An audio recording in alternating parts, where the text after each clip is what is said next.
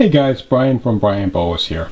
I was just doing my weekly cleaning and I saw something that thought would make a really good impromptu video based on some questions I've been getting, referring to how you can predict when your boa is going to give birth for a gravid female, specifically to the waxy stool. And many people have heard of this waxy stool. It's kind of a mythological character in some people's minds since they've never actually seen it, and I don't see it a lot of the times. But basically it's kind of a misshapen, strangely colored feces that is passed usually about a week to a few days before the female gives birth.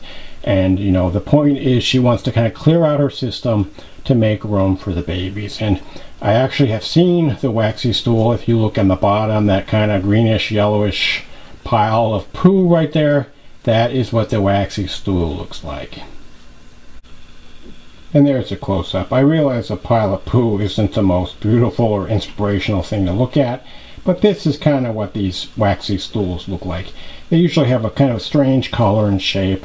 Often they have kind of a plasticky appearance, kind of waxy or plasticky. I think they basically have been in the female's gut for quite a long time, since they don't usually poo when they're gravid.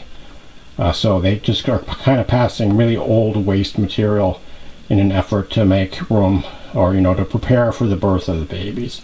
And often I don't see these because they kind of bury them under the substrate, and I usually don't bother my females when they're gravid. I handle them and touch them as little as possible, but in this case the female laid it out in the open. So there is the waxy stool. Back to the female, there's a few other things that make me pretty certain that the birth of these boas will happen in probably the next couple of weeks, maybe even the next week. Her due date is in about a week based on her post-ovulation shed, which means, you know, you just add 105 days to the post-ovulation shed, which puts us at about a week from now, and that lines up with the waxy stool. She's also come out of her hide, and this particular female was just always in her hide hugging the heat for the last few months, but now she's out kind of stretching around, or stretching out, which they typically do, you know, the week before they give birth.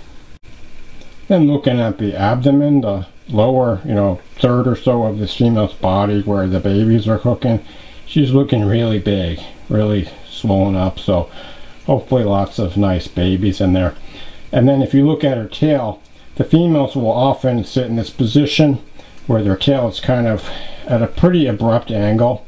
You can see right there, and then, you know, the tip of her tail is kind of under her body, but it's also at a kind of an abrupt angle. And you know, I think this is kind of the position that's most comfortable for them in the end stages of pregnancy, because there's, you know, more and more pressure in there as the babies are developing and being ready for birth. Now I'll just wrap up this video with a look at this female. She's a real beautiful animal. This female has never been bred. She's a 2014 baby produced by Russell LaFleur, unrelated to any of my other Surinames, so really excited. And this is kind of a smaller female. She's only about 5 feet long, and she was just always really small. You know, when I fed her, my typical feeding regimen, even fed her a little bit extra, and she just didn't get really big. So perhaps this is a, you know, dwarf or semi-dwarf type of Suriname, or you know, maybe it's the start of a bloodline, or you know, a breeding project that the animals won't get that big. But you know, regardless, just really like this animal. She's got a real spunky personality, but she's not aggressive, and I just love her saddles and her colors. Just a real nice example of a Suriname. And so hopefully in the next week or two we'll have some babies, but just please stay tuned and keep your fingers crossed for me.